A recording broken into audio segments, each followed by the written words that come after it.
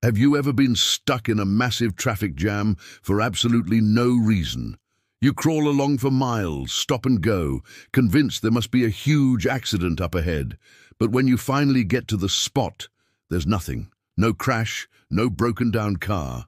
The traffic just magically clears up. It feels completely random. Well, it's not random, it's a phantom jam, and AI proved how it starts. By running simulations with millions of virtual cars, AI showed that it only takes one driver braking slightly too hard for a moment.